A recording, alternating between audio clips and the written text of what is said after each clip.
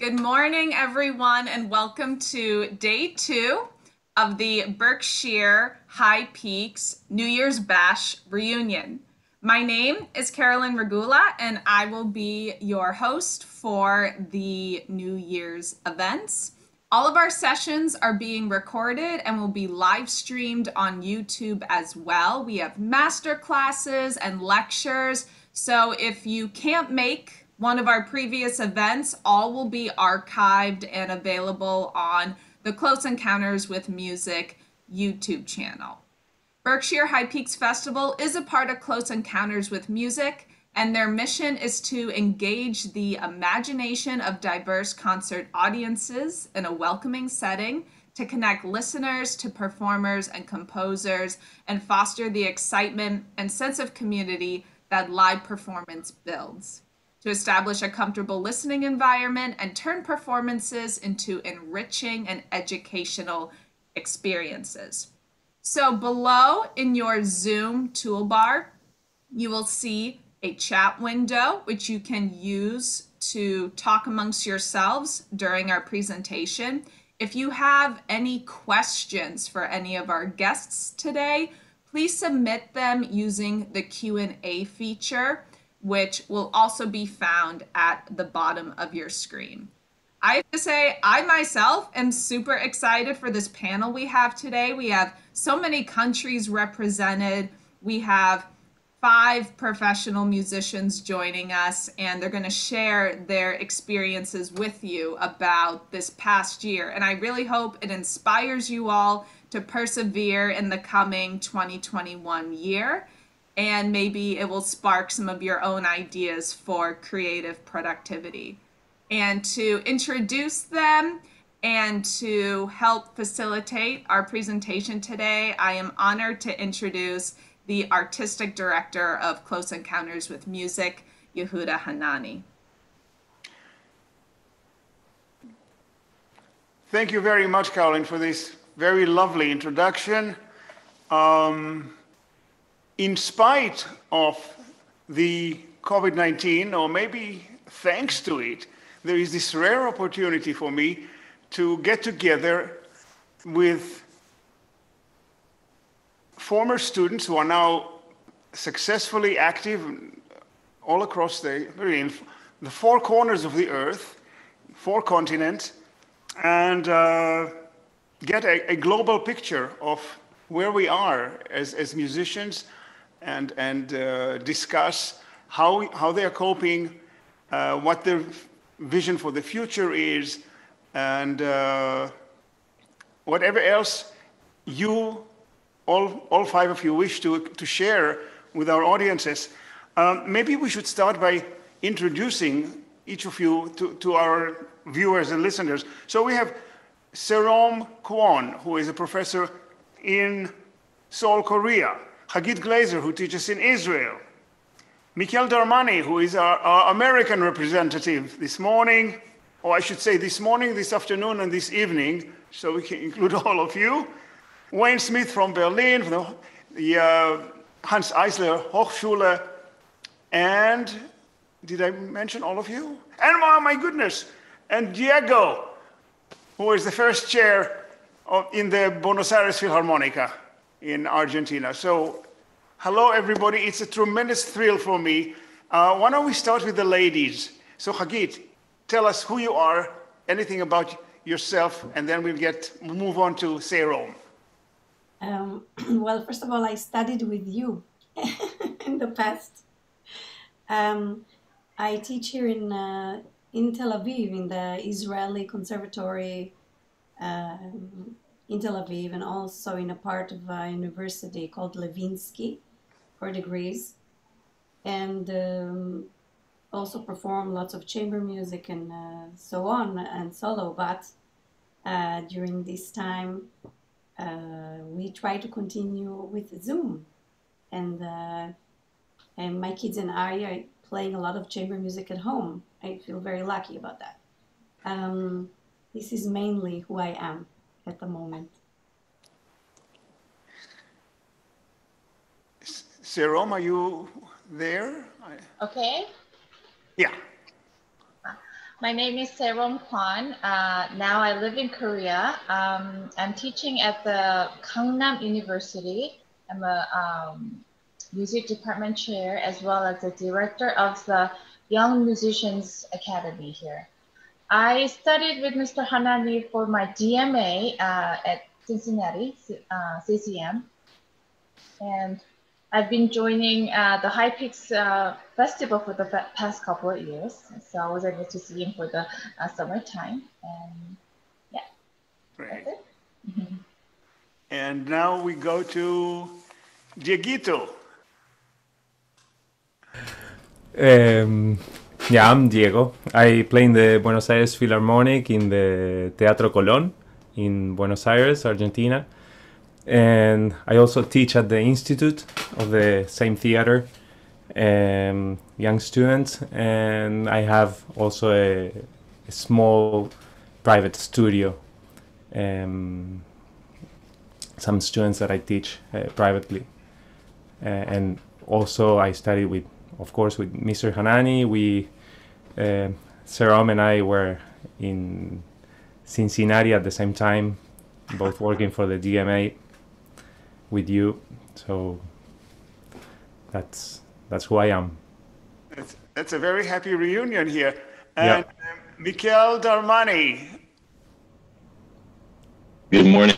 Can you guys hear me clearly? We do. Good, beautiful, beautiful. So I'm the odd one out in the group. I'm a pianist, but I've also gotten to work with. You were in the studio as well for a long time, playing with a lot of the cello students. I was my professor, Awadajan Pratt, when I was at Cincinnati, like Diego and Sae Rom, he said, before you leave here, you need to take some repertoire for cello and piano and meet and play for Yehuda Hanani, and I did. And the relationship has grown with 10 years now. And that's it. Not to age myself, but the rest is history. Yeah. And I'm in New York. I'm a New York-based artist, but I'm actually in North Carolina right now. I got to, make sure that I was healthy and I'm visiting family in North Carolina now, so I'm out of the city for a few weeks.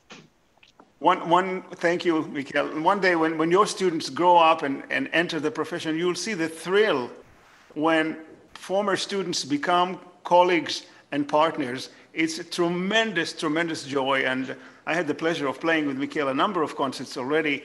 And he is really hot.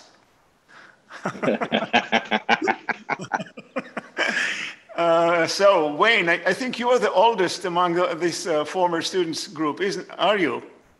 I'm noticing that, yes. I think we met each other somewhere around 1980 in Aspen first, and then I worked with you in New York and moved to Cincinnati because of you.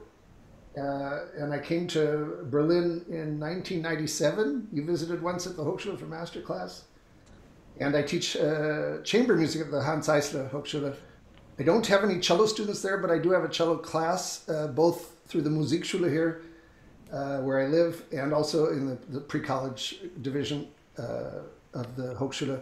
My wife is principal second of the Deutsche Symphony Orchestra, so I also have a orchestra perspective as well. Right. And it's wonderful to see you. Wonderful to be with all of you. Maybe we should work backwards now, and since you mentioned the orchestras, tell us a little bit about how the orchestras are doing in Germany. Is Philharmonic open, the concert hall? Does your wife go to work? Do they have rehearsals? That's very interesting and actually quite to do with what's going on right now today.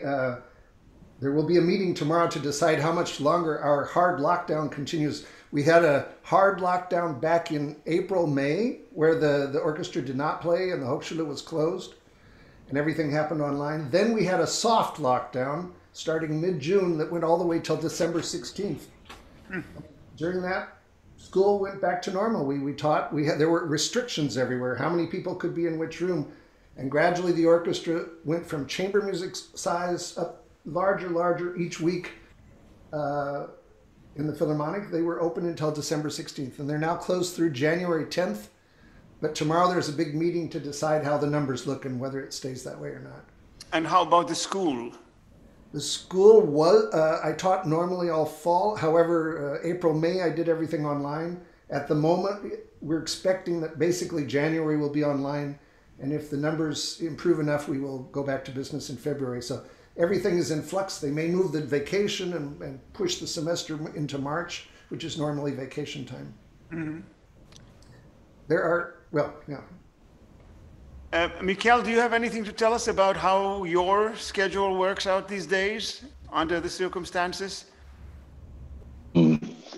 Yeah, I've been kind of fortunate that a lot of my projects were able to transition to the virtual or remote kind of setting. And another thing, I've been really having to study like computer coding to rehearse with new software called Jacktrip coming out of Stanford that kind of, you know, when we speak over Zoom, there's a delay. When you teach over Zoom, there's a delay. It's almost impossible. There's new software from California that removes compression, so it removes latency. So it can almost be as if we are in a room together and your breath is an actual cue. But it's so user unfriendly that you really have to study the mechanics of like what is computing, what is coding, and so the delay has been reduced, or is it completely fascinating about? Oh, it's almost imperceptible if you get it working correctly. Is there a question of mileage? You have to be a certain distance from the other person? Usually 300 to 350 miles seems to be the extent of where you're not able to perceive a little bit of latency. And above this distance, you begin to notice it again. A little bit, but they've been doing, you know, bi-coastal things, and also they've started rehearsing with people in California and people in Beijing, people in California and Europe. So it's like technology is fastly trying to keep up with what we've been forced to do. Right. So it's incredible. When you think what we would have done without Zoom, it would have been an unbelievable disaster.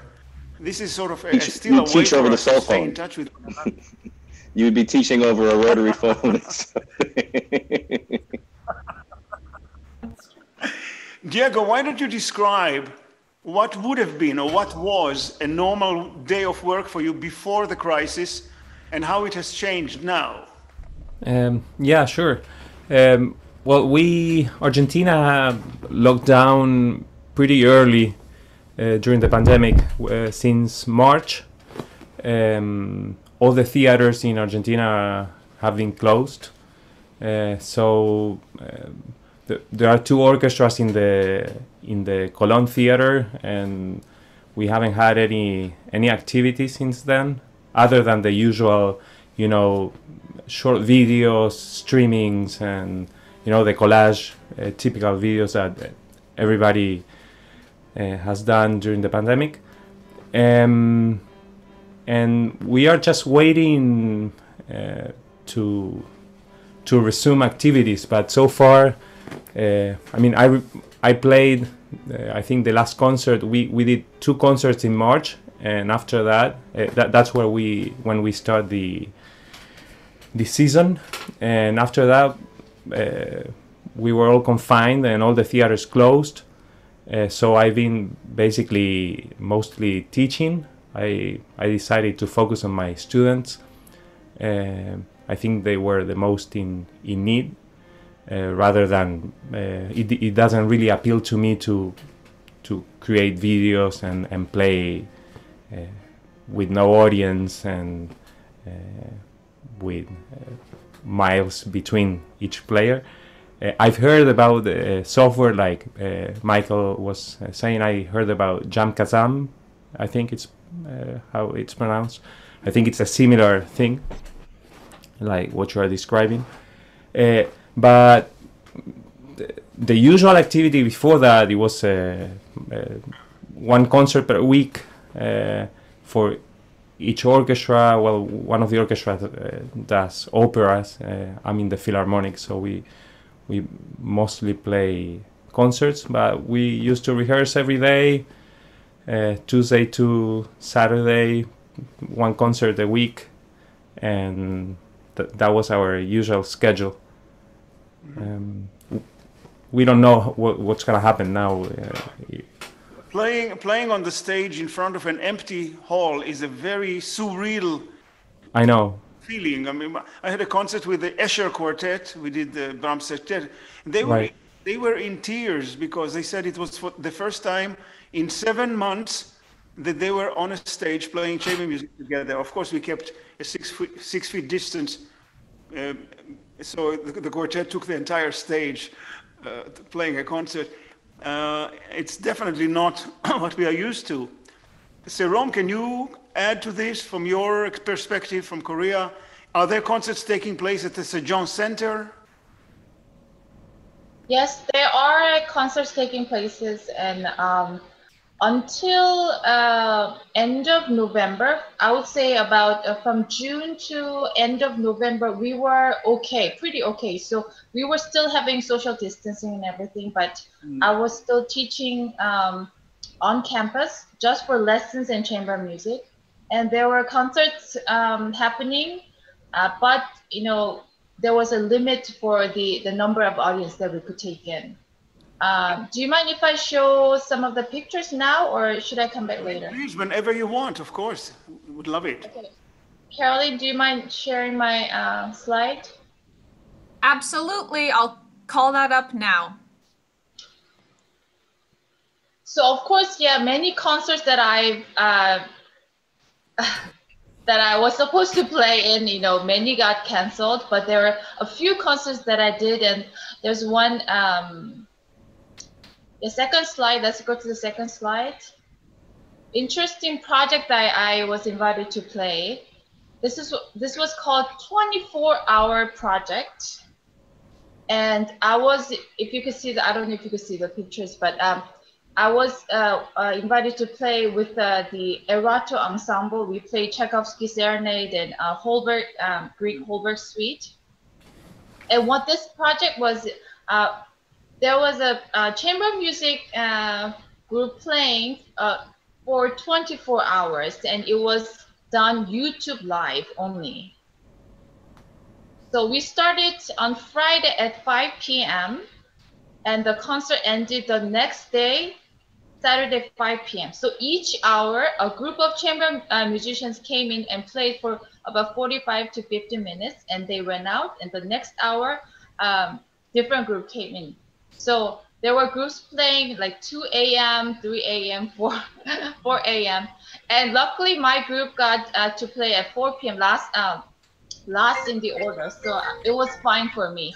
But then, you know, this is some project that they did, and they got government grant for it. And so it was done for 24 hours. And the staff were filming and taking care of all the schedule. They didn't sleep for 24 hours.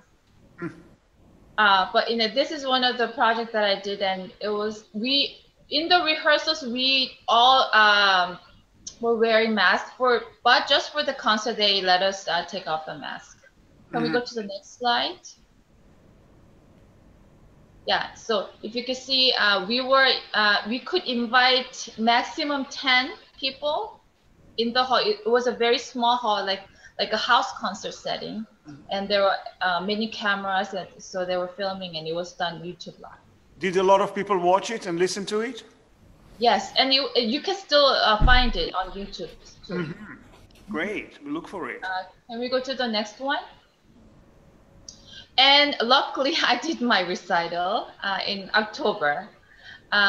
So that time, I didn't send out many invitations, but we were allowed to have audience that time in October. So, but if you could see, I don't know, the picture, they had social distance seating. So, you know, I couldn't fill out the hall, but yeah, so people were sitting. So I had about 200 audience. Great. Did you get compliments for the beautiful dress? Yes, you know, I got it very cheap at the Macy's when I went to New York. It looks beautiful on you. Next slide. Next slide, yeah. So this is called Ceramic Palace Hall, and this is my rehearsal picture. And if you see on the wall, it's all made with ceramic. So the acoustics are very, very fine in this hall. Right. Next slide, please. And I was allowed to take off the mask during the performance, but everybody in the audience, they had to wear a mask. So it was really weird watching the audience with everyone with mask on. But when I went out to greet the audience, you know, we all had to wear masks. But I don't know if you could see the students there, the students who participated in the High Peaks Festival. Yes, I recognize him. Yes. Yes. So luckily I could do my recital. And next slide, please. And there was one piece that I did with a saxophone player, Kapustin by Kapustin. There was a duo for alto saxophone and cello. And he lived kind of far away, like about 3 hours apart, so we couldn't meet often. So we did a few rehearsals on Zoom. It wasn't as good as I thought it could be, but you know, at least it was better than nothing. So we did some Zoom rehearsal. Next slide. And of course, I did many online teachings. And this is the young musicians, students from Young Musicians Academy. And we did, actually about 80% of the classes we did on-campus lessons, but you know, about 20% we had to switch to online lessons, and it was actually fine. If you could see on the left side, it's Chuhi. Next slide, please. And I did a very few chamber music coaching online, but it was difficult to do. But most of the other classes we were allowed to do on campus. So that's what I've been doing this past year. Chagit, what is the picture in Israel? Well, right now there is a sort of a lockdown, which is not really clear. We are being checked only from 6 p.m. So until 6 p.m., I'm not going to talk about it on YouTube, but different things are happening. And I have been able to teach during the day, sort of. The Philharmonic, they're doing mainly chamber music concerts online. Sometimes I play there as well. Also, the chamber music concerts, none of them are taking place. Most of my neighbors right now have COVID. Sick, they're ill, my neighbors. Oh boy. So I try not to take the elevator. Actually, I'm not leaving most of the time. But I teach a lot on Zoom. There's a lot of action going on. It's very dramatic. But also my students and I have a concert once a week on Zoom every Wednesday evening. And we have meetings of etudes. Everyone has to play something that is difficult for them, and they have to talk about what's difficult for them, to introduce it and to play for the others. So that's helping them to stay motivated, and that's very important for me, that they're all motivated. Maybe since you started talking about students, we should make this our next topic for discussion. For this reunion that will last, this is the second day, we have another day tomorrow. We have invited 2 psychiatrists who both happen to be very fine amateur musicians. One is a clarinet player and one is a very good pianist, to talk to the students and just boost their morale, give them hope, make them understand what's going on, because a lot of students are having a hard time keeping the discipline, keeping the momentum, practicing, not getting depressed. Maybe we could talk about that too, because I find it took me a long time to adjust to the idea that I cannot put my finger on a student's finger and say, this is how you hold, or this is what you do, or not being in the same room. The vibrations are so different. We take it for granted now. Here you are, I'm talking to you, you are in Tel Aviv. We think that this is natural. It took me some time to accept this. So how are your students coping? Do any of them get depressed? Do any of them stop playing? Tell us about that a little bit, and then we'll move back to all 5 of you and hear some reactions to that. Well, none of them are depressed or stop playing, God forbid, because they're on a very tight schedule. They have to prepare every week an etude or a whole movement to play for their colleagues. Mm-hmm. And they're sort of competing with each other. They're all they're very competitive, and I try to keep the competition going, and they're very excited to be playing next week. Mm-hmm. So they're and they're allowed to say only good feedback to each other during the meetings at the end. So they get only compliments when they're done playing from all their friends. And that keeps them very, very motivated. And also they have, every now and then they have master classes, and here they're able to meet for chamber music, the kids. I ask them to meet together and play. As soon as they come here for a lesson, the student that was here, the student that is arriving, and me, we always play a trio. When you say come for a lesson, you mean on the screen? No. That's the thing, that the lockdown here is supposed to be taking place constantly, but it starts really at 6 o'clock when the police, I'm sorry, but it's true, stop the cars outside. So some of them just walk here for lessons. We sit with masks, we are 4 meters apart, and we play chamber music with the student that was before and the student that is coming later. So we play trios, so whomever arrives plays chamber music in the beginning of the lesson. Mm-hmm. So it's a good atmosphere that way. It stays happy this way. And I tell them, look, when this thing is over, all of you are going to be virtuoso cellists, because you're playing constantly very difficult pieces, and that's what mainly is going on here in my class.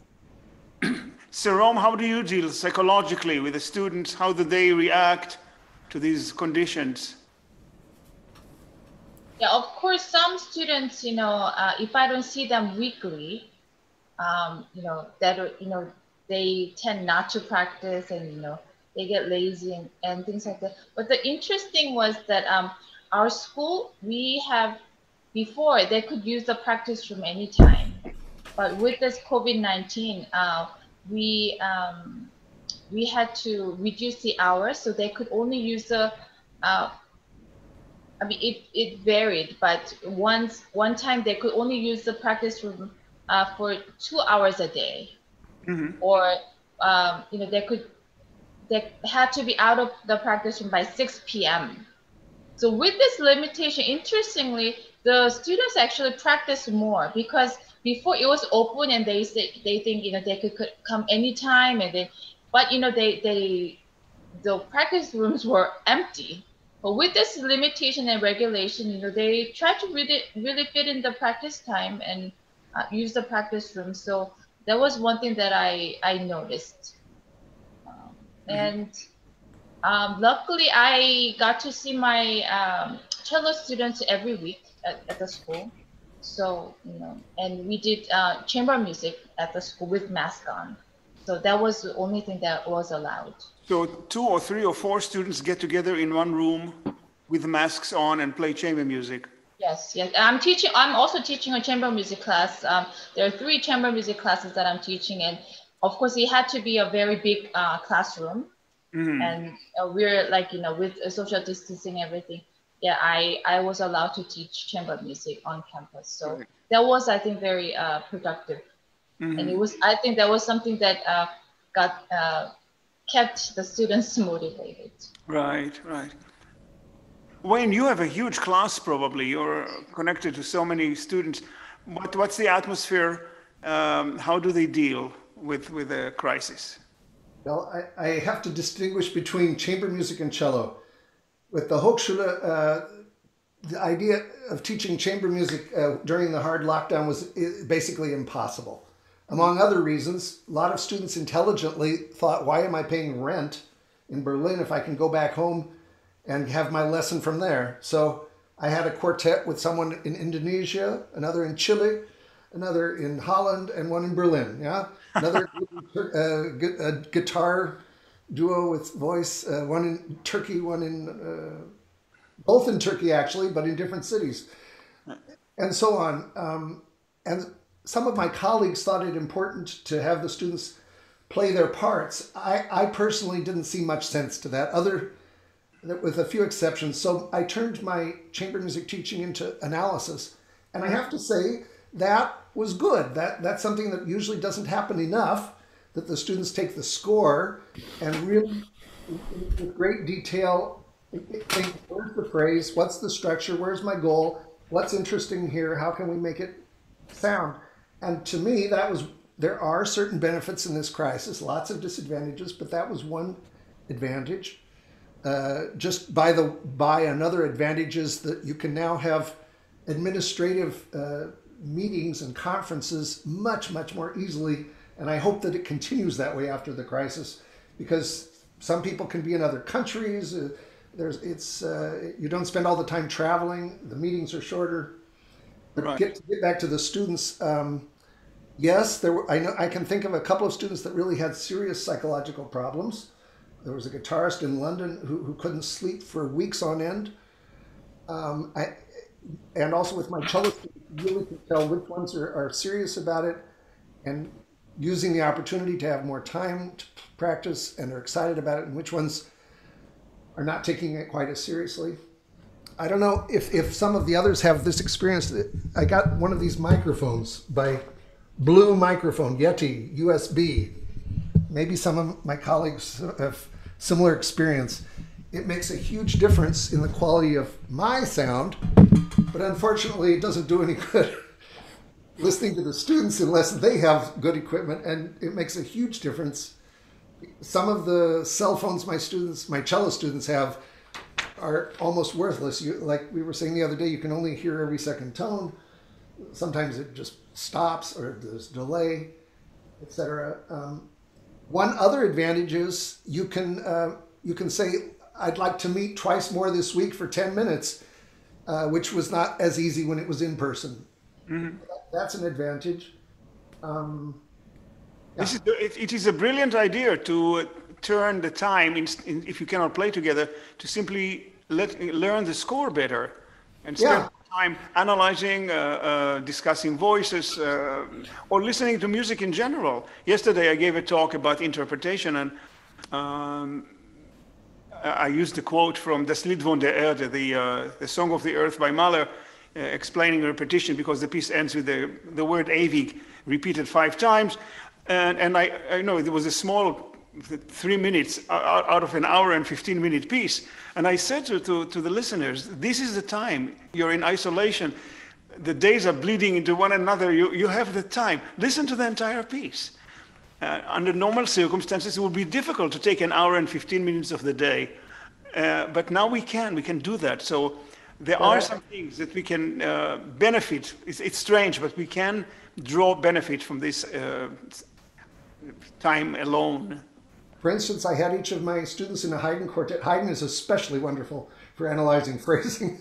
I had each one of them share the screen on Zoom with their analysis, with color code, where's the phrase, where's the goal, etc. That was excellent. Mm-hmm. Yeah. Diego, how are your students faring? They are actually quite well. I agree with all you are saying. I think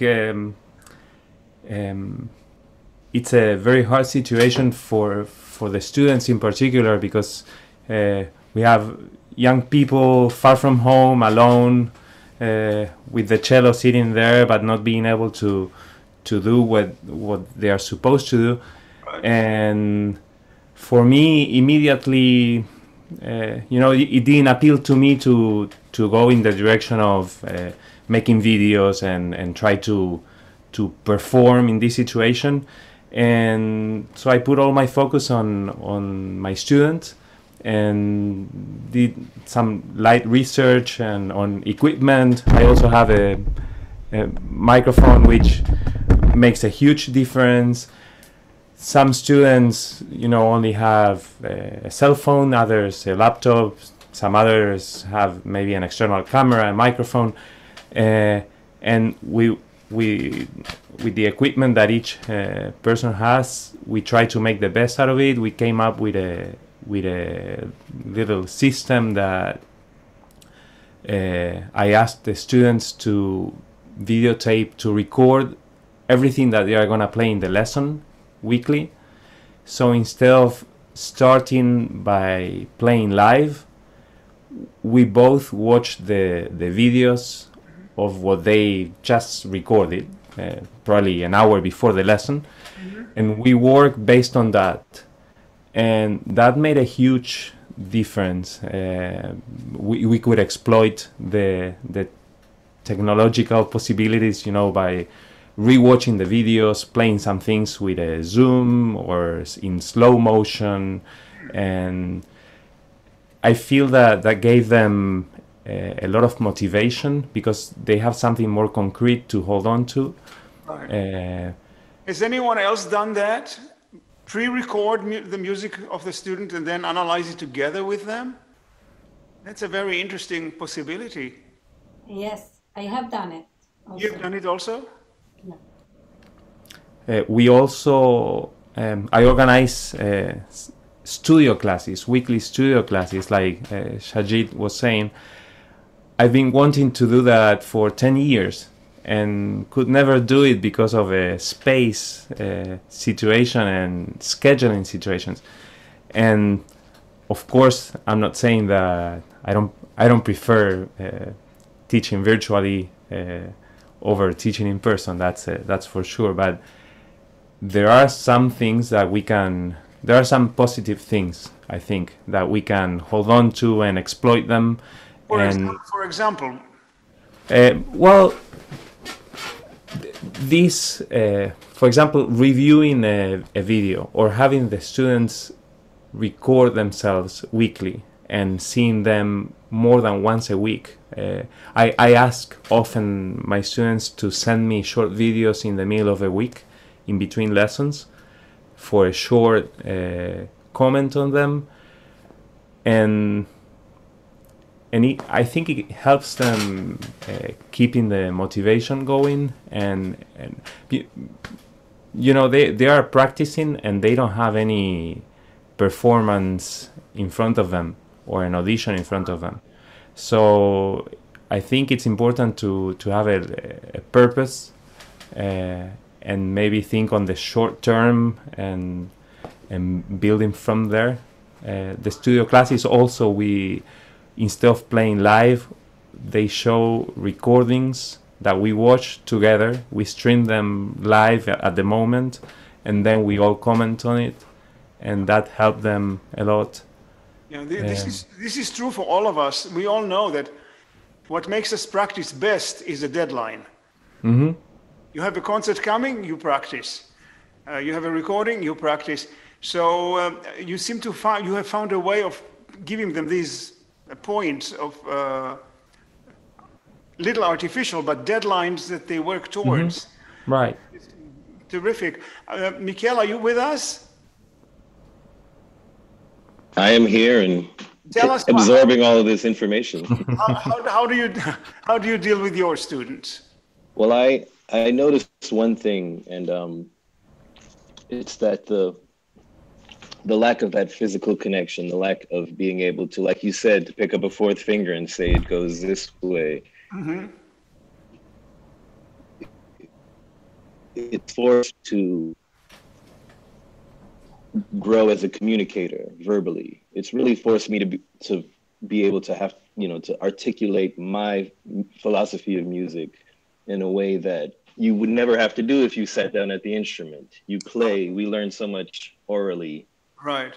And so I think there's sometimes the connections with the students are even more interesting and deeper because there's not any, there's more words. So we're listening to each other in a way that we never have before. Because, and even demonstrating over Zoom, as we all know, even, Wayne has a beautiful blue Yeti. I have decent mics. I have an interface that goes in, but still it depends on, both connections have to be as good for it to happen. So you just have to be able to speak. And I think it's created like a more interesting connection with the students in a way that wouldn't be there if it was just, all right, now play, goodbye. And this is my miracle of a teacher and whatever, what I offer to you. And the other thing I think is that we have to remember that we're all a bit older. This new generation, like it seems so unnatural to us, these Black Mirrors and appendages that we have. But this younger generation, Gen Z, people, the undergrads, the early masters, they're from a generation that's born fluent in this technology. So it's, even though it's nothing like the real thing, they are already so much more used to it. And, we have to count on their resilience a little more. They're tougher than we think is all I've gotten so far. So out of it. One question, none of us is a prophet, but I would love to hear your vision or your view of guess where we are coming, how and where we are coming out of this. In other words, how much have we gotten used to this new way of communication? How much of it will be left there even when Corona is over? Where is the future of classical music going? Will people continue to listen to music on the screen rather than go to concerts? Have they gotten used to this reality? I know it's a difficult question, and your guess is just as good as mine, but I'm very eager to hear how you view the future. How do we come out of this? So since you are already on, Mikael, you start us. You said something very right, but none of us are prophts. You want to switch to someone else and you give it some thought first? No. That was my start. No. I was being prophetic.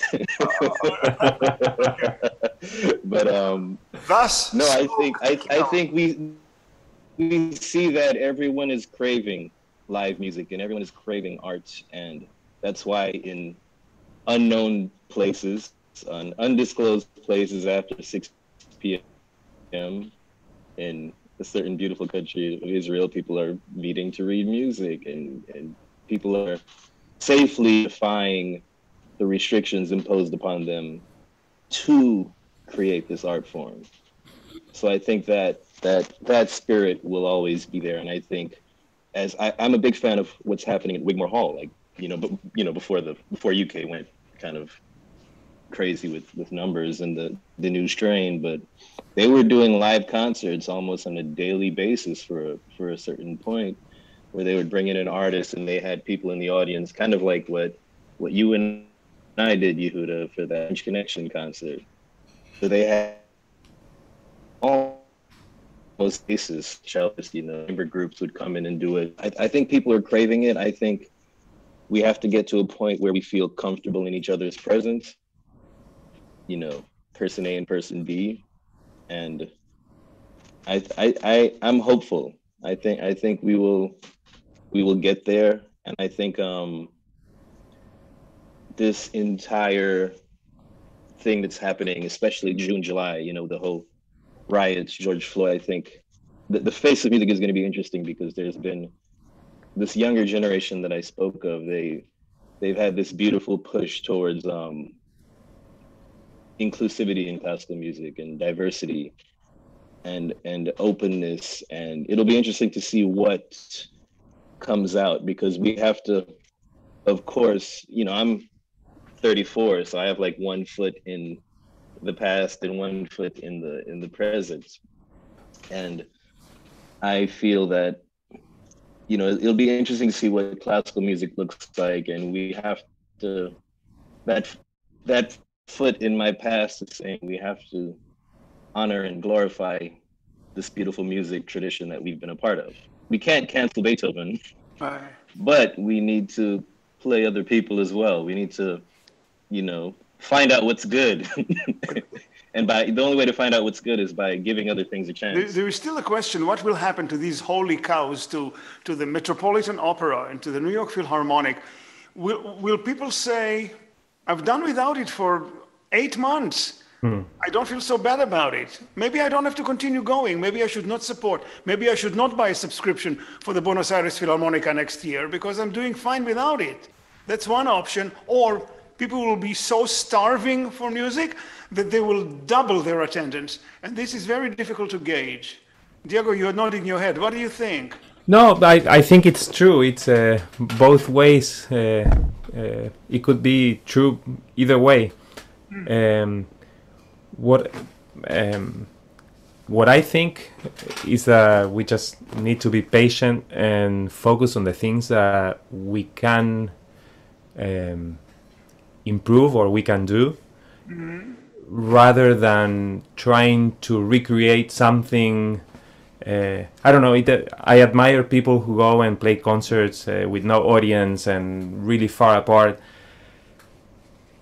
So far, it hasn't appealed to me that much.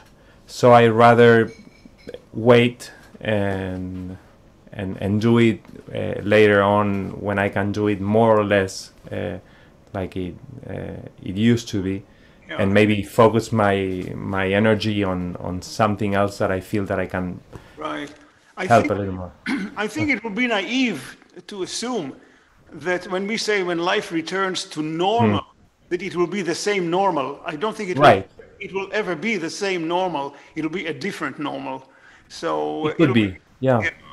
Chagit, what do you think the future of the Israeli musical scene is? I think a lot about this, really. And I think, because I am a prophet, but I actually think... You live in the country of all the prophets. Exactly. So you should give far us... from Jerusalem, I don't know. Okay. Let me just call him for a second. Okay. But really, I think that people crave closeness, and that music is timeless.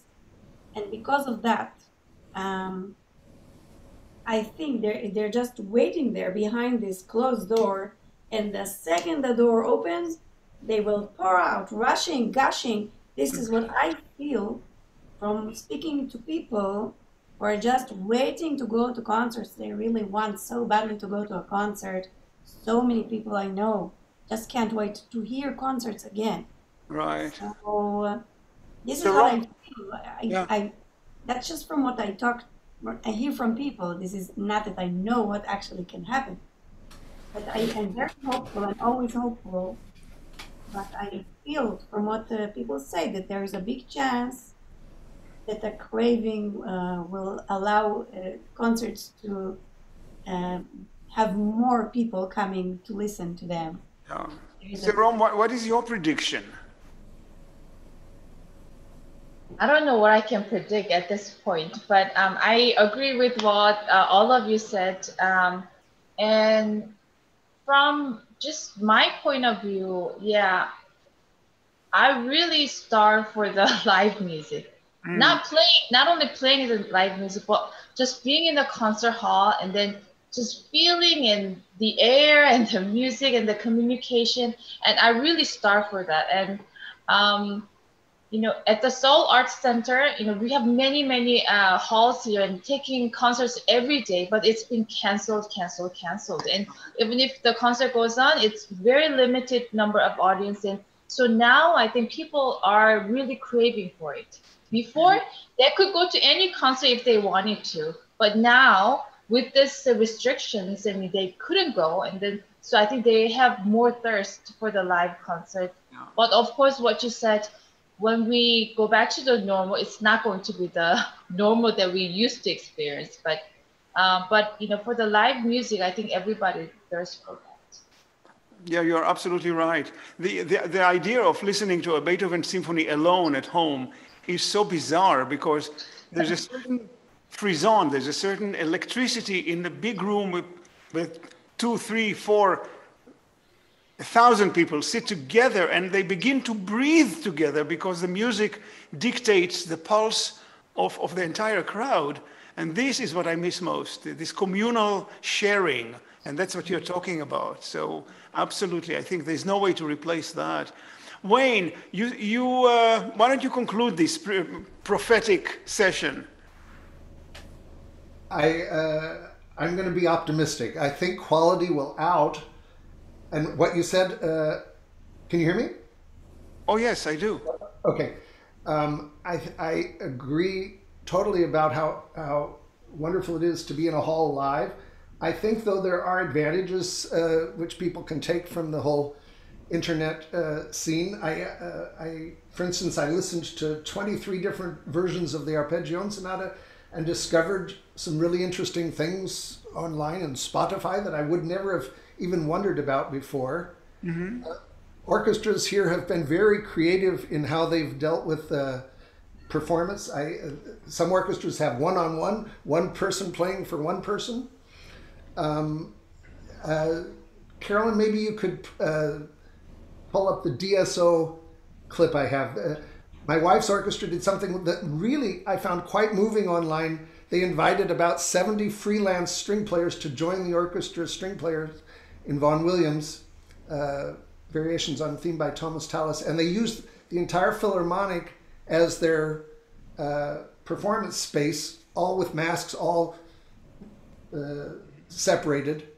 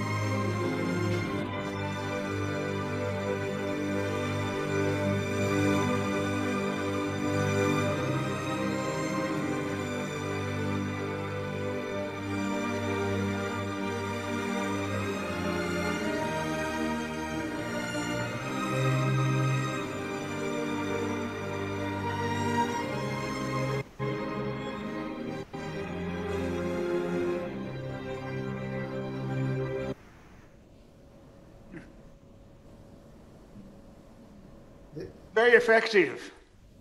They also, I participated in Mozart flute quartets on a square. They had musicians up in balloons, hot air balloons, on the water in boats, on top of tourist buses, performing all over the city, wearing masks that said, "Berlin needs music."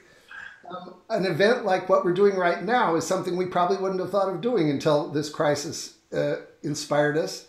There's a wonderful series from my Hochschule called Gerstein Invites, where he interviewed people like Thomas Adès or Ivan Fischer, who gave a very interesting lecture, The Future of the Symphony Orchestra, which I would recommend to everybody.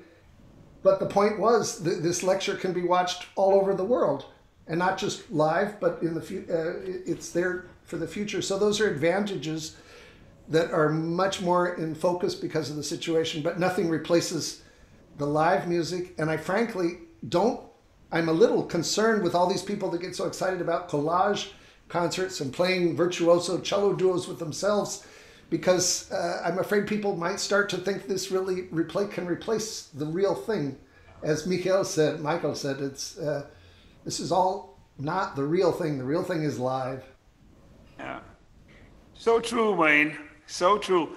We have a friend, she's an elderly lady in her 80s, and she's been in isolation. She went to see the doctor, and the doctor shook her hand when she came into the office, and she started crying.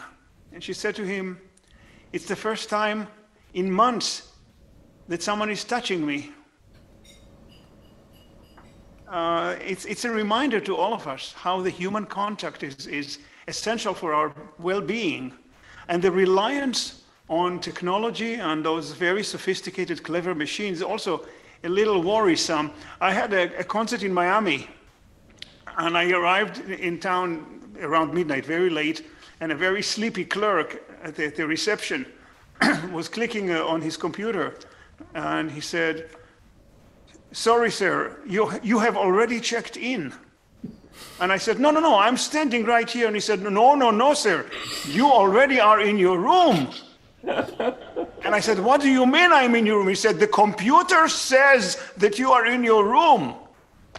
This is how far we go, trusting the equipment rather than trusting our common sense and our human instincts. So this is what we have to watch for, I think. It is really so wonderful for me, a thrill to see all of you thriving in spite of everything and engaged with music and with the students and with your families. Let's stay in touch and let's survive this together. And we'll meet and celebrate on the other side of it. So thank you all for being here. Any other comments anybody wants to make, please? I just think that one thing the corona or the COVID has brought to me is the possibility to teach students abroad. Mm-hmm. Now, during this time, from, for example, festivals in which I taught before, all of a sudden I realized that they can get a lesson like that. Just set a time, they get a lesson, they sit in Canada, they sit in Germany, they're in New York, and we have a lesson. That's incredible to me. That's one of the things that is a present that the Corona brought to me. I'm just talking about me. And I'm sure that everyone else feels the same way. This is one compensation we get from Corona, that we can actually connect to every corner in the earth, and this is the proof of it. Here you are, all together, in quotes together, but still together. So God bless all of you. Stay well, stay safe, and let's stay in touch. Thank you all. All the best to everyone. Thank you. Stay well, stay healthy. Very good to see you. Wonderful to see you too, Diego. Fabulous. Thank you all so much for offering your insight, your predictions, your observations. And it was a joy and a pleasure for me to listen as a training musician and as a fellow musician who has tried to adapt to our current situation. It was really fascinating for me to hear how you've all adapted and what your plans are. And I absolutely agree. I don't think we'll ever go back to 100% normal the way things were.